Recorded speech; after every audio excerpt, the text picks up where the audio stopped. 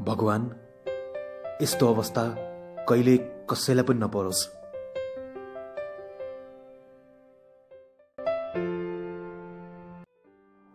जब सुरुमै भाइ कृष्ण ओली भएको ठाउँमा पुग्यौं र उहाँलाई हामीले हाम्रो तर्फबाट हाम्रो मिडियामा ल्यायौं, त्यसपछि उहाँको अवस्था देखेर धेरै ठाउँबाट हामीलाई सन्देश आयो। सबैले भाइको अवस्थाबाट धेरै दुखी छौं भनेर सन्देश पठाउनु भयो। हामी सहयोग गर्नेछौं भन्नुभएको थियो। आज त्यो भइरहेको पनि छ। हामी धेरै खुसी छौं। अब जे हुने त भइहाल्यो। आज धेरै नेपालीले विभिन्न ठाउँबाट कृष्ण भाइलाई सहयोग गरिराख्नु भएको छ। तपाईँ सम्पूर्ण प्रति हामी धेरै आभारी छौं।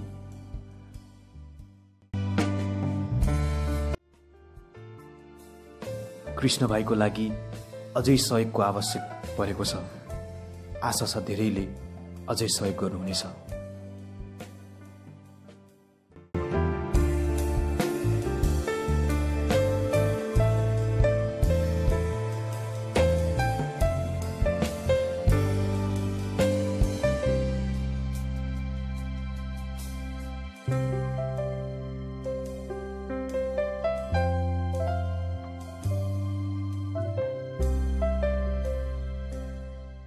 अनि के छ हजुर, मतलब कति भयो यस्तो तपाईलाई घटना घट्यो? यस्तो अब लगभग 7 महिना जति हुन्छ।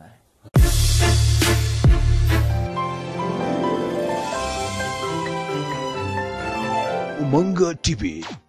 a bunch of entertainment. जुन अब घटना भइसकेपछि अब तपाईलाई जुन खर्चहरू लाग्यो हैन, के कुन हिसाबले म्यानेज गर्नु भइरहेको छ, कति ऋण छ तपाईलाई हैन, त्यो विषय पनि खोलिदिनुस् न। ठेकदारवालाले कति अब सहयोग गर्यो, त्यो मेलवालाले कति सहयोग गर्यो हैन, र अन्य अब आफन्तहरुबाट सहयोग त त्यो सहयोग भन्दा पनि ऋणकै स्वरूप एउटा छ तपाईहरुलाई हैन, के कति लाग्यो त्यो विषय पनि बोलिदिनुस् न। अब कति लाग्छ त्यो पनि भन्नुस्। यस्तो छ सर हैन, त्यति बेला अब कस्तो हुन्छ नि, हाम्रो काममा पहिले विद्युतसित कागज गरिसक्यो हामीले के, पछि करेन्ट लाग्यो, एक्सिडेन्ट भएमा बेहोरा हुने छैन भनेर विद्युतले त्यस्तो कागज बनाइसकेको थियो। त्यही भएर विद्युतबाट केही पनि सहयोग आएन। अनि ठेकदारले 2 लाख गर्नुभयो, अनि त्यो करेन्ट लगाइदिने मान्छे चाहिँ 15 लाख गरे अब होइन। अनि त्यति हो सहयोग भने, त्यति मात्र भएको हो, अरू सबै ऋणै हो होइन। त्यो पैसाको त्योभन्दा धेरै पैसा इन्डियामै खर्च भइसक्यो, डबल ट्रिपलले भइसक्यो होइन। अनि अरू सहयोग त अरू जम्मै ऋण छ, ऋण त एकदम धेरै भइसक्यो। जो मलाई उपचार क्रममा 60 लाख जति भएको छ अहिलेसम्म। 60 लाख जति भएको छ। अनि 60 मा त्यही अनि सहयोग भन्ने 17 आएको होइन। अरू बाँकी जम्मै हल्का अब घरमा भएको पैसा 2-3 लाख त अब त्यो भइहाल्यो नि, अरू बाँकी सबै ऋणै हो जोस्। अनि अहिले हल्का 2-4 लाख पैसा उठिरहेछ होइन। अब त्यो ऋण पनि तिर्नुपर्ने छ। अनि अझै मलाई त्यति 60 लाख जति अझै मेरो हात खुट्टाहरू बनाउँदै काम त गर्नु पर्यो। त्यसको लागि अझै त्यति पैसा चाहिन्छ। तत्काल अब गाँसपास कपासको लागि पनि त व्यवस्था गर्नु पर्यो तपाईलाई हैन, त्यो पनि त एउटा कम्पल्सरी छ। अनि लोकेन्जी हो त नि, अब उहाँको ड्याडी पनि हुनुहुन्न अहिले होइन, सबै कुराहरू उहाँले हेर्नुपर्छ। तपाईँको घरमा दाजुभाइ कति हुनुहुन्छ? मेरो दाइ हुनुहुन्छ, अनि एकजना दादा त कहाँ होइसिन्छ? दादा पनि गाउँमै हुनुहुन्छ। अब उहाँ अलिकति पढे लेखेको भनेको उहाँ नै होइन, अलिकति गर्ला भन्ने छोरो उहाँ नै त हो नि। उहाँलाई नै यस्तो अवस्था आइसके पछाडि त गर्ने त अरू कोही पनि छैन होइन। आमा भन्नुहोस् त। आमाले सहयोग गर्छ, बुवाले त केही गर्दैन। गर्नु अब उहाँले चाहिँ गर्नु पर्यो, बुवा छैन। त्यस्तै त उहाँले गर्नको लागि चाहिँ अब उहाँको चाहिँ हातहरू त पक्कै पनि हाल्नुपर्छ। त्यसको लागि चाहिँ अब अहिलेसम्म पनि उहाँको धेरै लोन छ। अब त्यसमा फेरि त कृत्रिम हात हाल्नको लागि अझ पनि अब 60 लाख, हामी 60,000को कुरा 60 रुपियाँ सुन्दा त हामी होइन कति हामीलाई कति धेरै सोचिरहेको हुन्छ भने 60 लाख भनेको त धेरै ठुलो कुरा हो। तर हामी कस्तो भने 60 लाख ठुलो कुरा कति बेला सानो कुरा हुन्छ भने जब 60,000 जना मान्छेले होइन सर सहयोग र आफ्नो मन दिए भने त्यो 60 लाख भन्ने ठुलो कुरा होइन। त्यो चाहिँ हाम्रो पक्कै पनि हाम्रो दर्शकले बुझ्नुहुनेछ। सबले गर्दाखेरि अब हामी लास्टमै कुरा गरौँ है लोकेन्जी। लास्टमा भन्दाखेरि समग्रमा अझै पनि के कस्ता उयोहरू भइरहेको प्रोसेसहरू भइरहेको छ होइन, कहाँबाट चाहिँ सहयोगहरूको अब तपाईँलाई भइरहेको छ त्यो विषय त्यो भन्नुहोस्। सहयोग चाहिँ होइन, स्पेसल्ली मेरो साथीहरूले, बाहिर भएको साथीहरूले अहिले हाई एमाउन्टमा सहयोग गरिरहेको छ। जस्तै 50,000, 1 लाख त्यस्तो गरिरहेको छ होइन। अनि कलेक्सन चाहिँ मेरो त्यही अहिलेसम्म 4.5 लाख जति भएको छ होइन। अनि अरू चाहिँ हल्का अरू मान्छेहरूले, अनि त्यसपछि ज्ञानबन्धले गर्यो, गरेछ, पाङ्गाका स्कुलले। अनि त्यस त्यसपछि अनि आएर अब अरू ठाउँ पनि कुरा भइरहेछ जस्तै गाउँपालिकाहरूमा नगरपालिकामा कुरा भइरहेछ गर्छु भन्दा हो अब अहिलेसम्म भएन कहिलेसम्म हुन्छ जनसेवाले पनि दियो बाबु यस्तो कन्डिसन छ जुन तपाईँको अब भनौँ न अब त्यो कुराहरूलाई पुरै नराख्दा पनि होइन दुःख लाग्ने एउटा घटना तपाईँलाई छँदैछ होइन तैपनि त अब तपाईँको यत्रो खर्च भइसक्यो खान त धेरै खर्च भइसक्यो नि यसमा कतिको साहुहरूले तपाईँलाई अहिले भनौँ न तनावहरू दिने कामहरू तपाईँले भइरहेको छ त्यो विषयमा थोरै बोलिदिनुहोस् न तनावहरू त्यस्तो तनाव होइन तपाईँले जस्तो लिनुभयो नि होइन कमसेकम गिफ्ट भइसक्यो गिभ एन्ड टेक भन्छ नि त होइन लिइसकेपछि दिनु त परिहाल्छ नि होइन त्यस्तो कुराहरूको लागि के कस्तो भएको छैन अनि त्यस्तो तनाव त्यस्तो प्रेसर त दिनुभएको छैन होइन अनि जस बुझ्नु भएको छ होइन अनि यो कुरा जस अब हामीले आफैले पनि बुझ्ने कुरा हो होइन अब अरूले भनिराख्नु भने मलाई त्यही पनि यस्तो छ भन्दा अरूलाई पनि गाह्रो हुन्छ होला होइन अनि आफैले बुझ्ने कुरा हो यो होइन तर त्यस्तो प्रेसर चाहिँ आएको छैन जस बेला बेला सम्झिराख्नुहुन्छ सोधिराख्नुहुन्छ के कस्तो भइरहेछ होइन तपाईँको जुन घटना भइसक्यो तपाईँलाई त्यो बेलामा साथमा को हुनुहुन्थ्यो तपाईँको मिसेसै हुनुहुन्थ्यो कि अब अन्य दाईहरू अङ्कलहरू आन्टीहरू कोही हुनुहुन्थेन एकजना मेरो गाउँको साथी मेरो घर अगाडिकै साथी एकजना हुनुहुन्थ्यो अनि अरू सबै बाहिर हजुरको मिसेसकोबाट पनि के कुराहरू सुनौ होइन त्यो बेलाको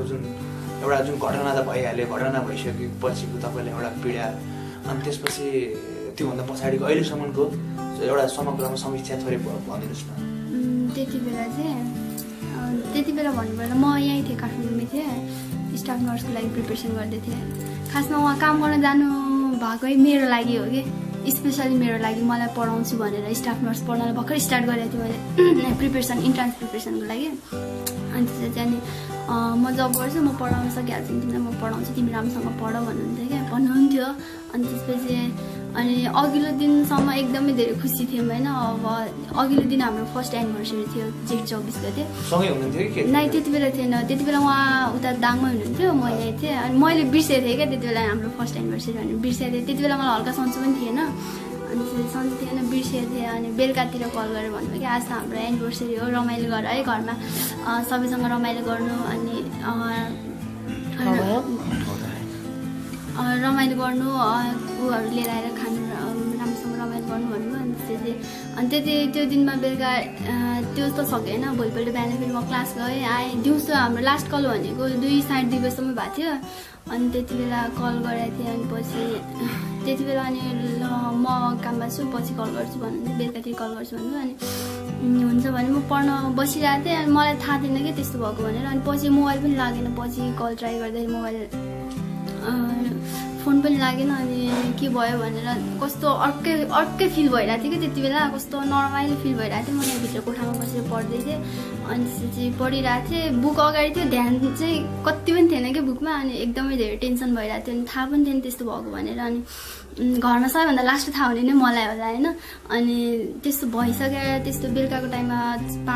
बजीतिर घटना भयो 9 बजेसम्म आउने अनि त्यति बेला अनि थाहा थिएन अनि पछि बेलुका पनि खाना खायौँ अनि हजुरआमाले खुवाउनु भयो खाना पनि खानु मन लाग्थेन हजुरआमाले खाना खाऊ भन्नुभयो अनि त्यसपछि अगाडि दाइले कल गरेर भन्नुभएको रहेछ हजुरआमालाई अनि त्यसपछि अनि खाना खुवाऊ भन्नुभयो खाना खाएँ अनि पछि फोन लागिरहेको थिएन अनि उसको साथीलाई फोन गरेँ मैले फोन गरेँ कहाँ छौ भनेको नेपालगञ्जमा छु रे अनि के गर्नु गएको भने अनि काम थियो भन्नुभयो मलाई भन्नु भएन त्यति बेला अनि मैले त्यो होस् न त त्यति भने अनि अर्को साथीको नम्बर माग्छु भनेर कल गरेको थिएँ अनि पछि भन्यो कि उसले अनि टेन्सन नलिनु रूपा हामी छौँ कृष्णको साथमा तिमी राम्रोसँग बस्छ भन्नुभयो अनि के भयो भने अनि पछि अनि कृष्णलाई करेन्ट लागेको छ हामी हस्पिटलमा छौँ भने क्या अनि एकछिनसम्म त म अनकन्सियस जस्तै क्या म सपना हो कि विपना जस्तो लागिरहेको थियो क्या अनि त्यसपछि सपना कि विपना जस्तो लागिरहेको थियो अनि त्यसपछि एकछिनसम्म त होइन होला सपना होला जस्तो फिल भइरहेको थियो क्या अनि त्यसपछि अनि पछि त्यो रातभरि अब रोएँ मैले अब के गर्ने र भइसक्यो भएको कुरा अनि त्यसपछि रोएर बसेर बिहान उठ्यो अनि बिहान कल गरेँ उता इन्डियामा लगेको थिएँ नि त अनि त्यति बेला ऊ पनि थिएन नम्बर पनि थिएन अनि मेसेन्जरमा कल गरेँ मामा हुनुहुन्थ्यो गाउँकै अनि कल गरेँ अनि त्यसपछि अनि कृष्णको अपरेसन सक्सेस भयो अरे अनि के को अपरेसन भने होइन हातको अरे अनि के भयो हातमा भने होइन अनि लेफ्ट ह्यान्ड काट्नु पऱ्यो अरे अपरेसन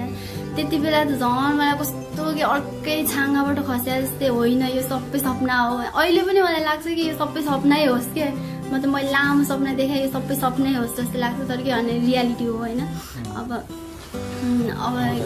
अनि त्यसैले त्यस्तो भयो अब अनि म भोलिपल्ट गएँ भोलिपल्ट 3-4 बजीतिर गएँ इन्डिया गएँ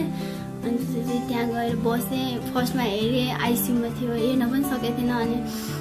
अनि हेरेँ अनि आइसियुमा बसिरहेको थियो ऊ केही पनि बोल्दैन होसमै थियो अपरेसन भइसकेको थियो अनि हेरेँ म बाहिरबाट हेरेँ भित्र जान्दिएको थिइनँ अनि बाहिरबाट हेरेँ अनि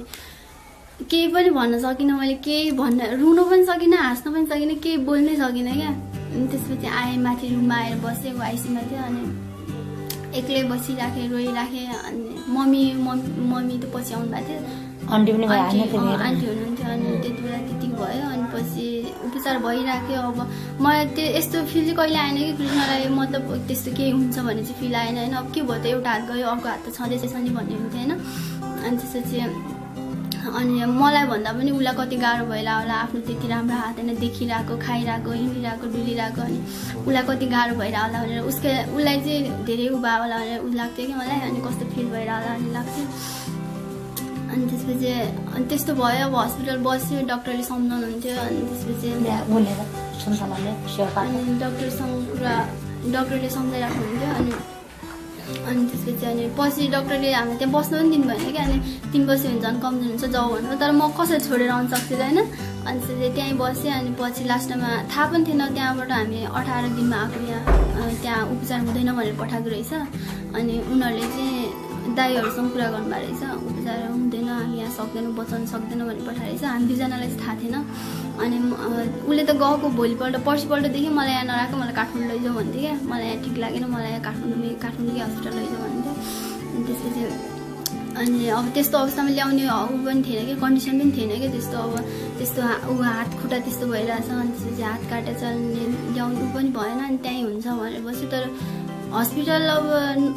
भन्नुपर्दा त त्यो हस्पिटलले नै एक हिसाबले बचाएकै हो होइन अनि उपचार चाहिँ राम्रो भएन कि त्यहाँ भएको अपरेसनहरू सबै यहाँ आएर फेरि दोहोऱ्याएर गर्नु पऱ्यो कि त्यो सबै अपरेसन वेस्ट भयो क्या पैसा त पैसा भयो अपरेसन वेस्ट भयो कि पुरै त्यसपछि अनि यहाँ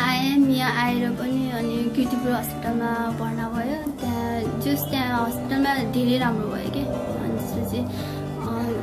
हस्पिटल बस्यो हामी 4 महिना त कन्टिन्यू बस्यो है हस्पिटल त्यहाँ हस्पिटल बस्यो अनि पछि उसलाई फेरि बिचमा प्रब्लम देखियो क्या त्यो फ्र्याक्चर भएको थियो तपाईँ आफैमा पनि एउटा नर्स हुनुहुन्छ है विशेष गरेर तपाईँको जुन पढाइको लागि भनेर उहाँले अब दुःख गर्नको लागि काठमाडौँबाट दाङ जानुभयो कामको सिलसिलामा एउटा ठेकदारको सिलसिलामा होइन के भन्नुहुन्छ डक्टरहरूले तपाईँले बुझे अनुसारले डक्टरहरूले के भन्नुहुन्छ डक्टरहरूले मलाई त के भन्नु अब होइन तपाईँले बुझे अनुसार होइन डक्टर भन्नु उहाँको कृष्णजीको होइन कुराको अनुसार उहाँको घटनाको विषयमा के भन्नुहुन्छ क्या तपाईँले भन्नु बुझ्नु भयो होला नि त अब के गर्दाखेरि चाहिँ उहाँको लाइफमा फेरि पहिलाको जस्तै एउटा रोशनी आउन सक्छ भन्ने हिसाबको कुराहरूमा पहिलाको जस्तै अब यस्तो सबैभन्दा ठुलो कुरा त अब आत्मबल हो होइन आत्मविश्वास हो अब उसले त्यस्तो सोच्दैन कि अहिले पनि उसको आत्मविश्वास कम चाहिँ भएको छैन कि म अब यस्तो भए पनि म के गर्छु होइन म के गर्छु अहिले हात खुट्टा हाल्न सक्यो भने मैले त्यही काम पनि म कन्टिन्यू गर्न सक्छु तर म यस्तो भयो भनेर मैले त्यस्तो हार मानेको पनि छैन र हार मान्नु पनि हुँदैन होइन अनि त्यसमा अनि अब म उसको वाइफ भएँ होइन अब मेरो कर्तव्य भनेको अब मैले उसलाई सुखमा मात्र साथ दिने कुरा भएन होइन दुःख पर्दा चाहे खुसीमा होस् चाहे दुःखमा होस् होइन म सधैँ उहाँको साथमा छु होइन अनि त्यसपछि उहाँकै साथमै छु मैले भन्नुपर्दा चाहिँ अब धेरै नर्मली मान्छे अब पहिलाको र अहिलेको सोच्दाखेरि त धेरै आफूलाई धेरै हुन्छ नि होइन अब त्यही हो सानो मन नगराउनु होइन अब उसलाई टेन्सन त भइहाल्छ भित्रभित्र कति टेन्सन हुन्छ होला हुन त हुन्छ नि होइन तर बाहिर चाहिँ कहिलेकाहीँ त सेयर गर्नुहुन्छ अब कहिलेकाहीँ अब उसलाई गाह्रो हुन्छ होला त्यही भन्छु टेन्सन नलिनु म छु होइन अनि त्यसपछि अब डक्टरले पनि राम्रो छ राम्रो हुँदैछ त्यो हिपको अपरेसन बाँकी छ एउटा अनि त्यहाँ स्टिल राख्नुपर्छ अनि त्यो राम्रो हुन्छ अब इन्फेक्सन पनि पहिलाभन्दा कम भइरहेछ अनि त्यसपछि अब तपाईँको अब भनौँ न घर परिवारले के भन्नुहुन्छ माइती पक्षले होइन कुन हिसाबले सपोर्ट गरिरहनु मेरो माइती पक्षले सपोर्ट त गर्नुहुन्छ अब यस्तो भन्नुहुन्छ अब माइती पक्षले भन्दा नि बाहिरको मान्छेहरूले चाहिँ के कुरा गर्दो रहेछ भने अब यसको बुढालाई यस्तो भइहाल्यो यसले अब हेर्दैन यो छोडेर गइहाल्छ भन्दो रहेछ क्या मेरो अगाडि त कहिले पनि भनेको छैन त्यही त्यस्तो कुराहरू हुँदो रहेछ अरूको थ्रोबाट मैले सुनिरहेको हुन्छ नि त्यति बेला चाहिँ कस्तो नरमाइलो लाग्छ क्या आफूले नसोचेको कुरा अरूले सोचिदिँदाखेरि होइन अनि त्यसपछि त्यति बेला चाहिँ नराम्रो लाग्छ अनि घरमा मम्मीले मेरो ड्याडी हुनुहुन्न अनि त्यसपछि मम्मीले सपोर्ट गर्नुहुन्छ मम्मी बाहिर हुनुहुन्छ अनि मम्मीले सपोर्ट गर्नुहुन्छ छोरी मान्छेको भाग्य हो अब तेरो भाग्यमा त्यही रहेछ नानी राम्रोसँग ज्वाइँलाई हेर्नु केयर गर्नु अनि त्यसपछि केयर गर्नु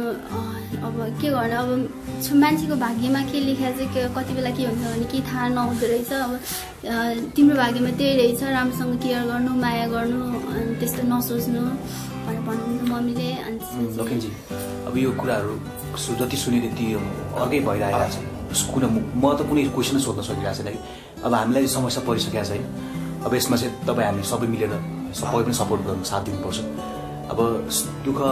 यही बेला पर्नु होइन अब एनिभर्सरीको त्यो कति दुःख लाग्छ मान्छेलाई यो जब दर्शकहरूले हेरिसके पछाडि उहाँले कस्तो प्रतिक्रिया दिनुहुन्छ होला है अब यो कुरा